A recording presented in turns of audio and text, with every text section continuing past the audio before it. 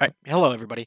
So I'm going to make this video because I've gotten a lot of questions about how to set up OvGME. Some people are really confused by it, some people are not. So I figured this would help everybody out. So OvGME, what it does is it takes files located in either a folder or a zip file, and then it places them inside of a directory structure that is already pre-made. So it's perfect for things like games that already have directories, and then we're just modifying the files or adding new files. So from this, you need two things. You need OvGME, obviously, and then you can download that from Hoggit, and then you need your mods saved in whatever location you want. It could be saved anywhere you like. Uh, it just so happens that since I am the main maintainer of our mods, I keep a private repo that has all the current versions of it on, and that's also where they get uploaded to Dropbox from. But this also has mods that I use in a day-to-day when I play. So with this, you need two different install locations. You need an install location in your DCS install folder, and you need an install location on your save games folder, which is actually where DCS will pull majority of the new information from. So once you have OvGME set up, you're going to create two different configs. So first, we're going to go over here and hit new, and if it's the first time installing it, I believe this window automatically pops up, so don't be alarmed. So first, what I'm going to do is my install folder, which is actually saved at the default location from the installer, on this machine at least. So that's the main folder for DCS, the actual install. And then it's going to ask for your mods folder. Well, my mods folder are all stored inside of a Dropbox folder. So I have to go to users.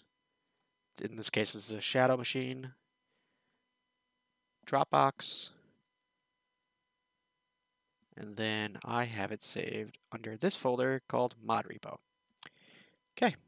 Now, what this does is a custom configuration backup folder. So you can back up your actual files to a different location. Otherwise, OvGME just backs it up to the main folder, which would be the install folder. And when it's done with them, it removes them. So there we go. There's our first one. I'm going to do one for saved games. Because like I said, save games is actually where majority of your stuff is going to get installed at. In this case, you're going to go to your C drive, users, your username. There's a save games folder. From in there, you're going to go into your DCS folder. Now, majority of this is going to be DCS Open Beta, but if anybody's watching this that has a different version, it's going to be DCS or DCS Open whatever. So from there, I'm going to go and select the save games folder for DCS. And now remember, all you need is the base folder. And then I'm going to point this at the exact same mods directory that I used on the last one, because you don't necessarily need to change, you don't need two copies or anything like that, because it's going to move all the files for you. So mod repo, create. Okay, so that's the easy way to get it set up for the actual where you need to install things. The other way you can do this, as far as downloading our individual mods, obviously you can download them from Dropbox, but you can also set up a repository. To do that, now this is by each config, just so you're aware, but it's going to update the same folder, so it shouldn't really matter. So you're going to go to repositories, configure. Now our repository is mods.gorgas.airforce/repo.xml. Okay, so now that is added, and what you can do is you can query those mods.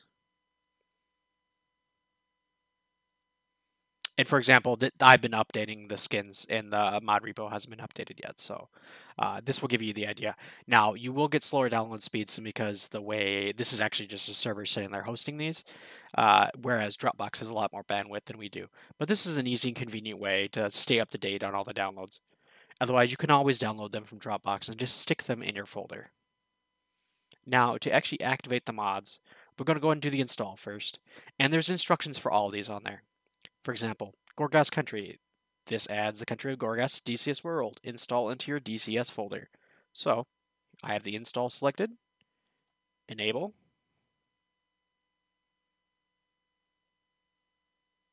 Now, for our mods, that's the only one that goes inside the install folder. There are other ones that you might run into. For example, like I use Muller's mods, which has the cockpit mod and all that other stuff that needs to be installed in the save folder, but for our purposes, that's good enough. Okay, so from here, I'm going to select all the rest of them, and that gets saved to your save games folder. Now, I'm not going to bore the crap out of you by making you sit here and watch this, so I'll just go ahead and skip ahead. All right, we're back. So now you can see all the mods are turned on. Now, say for example, I want to go play on a public server. There's another feature I wanted to show you guys. So, for example, this I know is what I need for my install for our server. So I'm going to make a mod profile called Gorgas Server so that it will what I can do is I can automatically go up and I can just select this. And then it will automatically change the mods around. Now I'm not doing this with the other folder because it takes a little bit longer to install the mods, but the principle is all the same. So now I have setups made or profiles made up, so whether or not I'm going from the Gorgas server or to a public server, that way you can differentiate, be like, you know which ones break as far as will allow you into check servers. So that way you can automatically just really quickly change them. So for example, I would be on public server right now and say I wanted to hop on our server. I would just go through and select Gorgas, and it's going to automatically select all the mods that I had selected inside that profile. So yeah, that's about it. Thanks.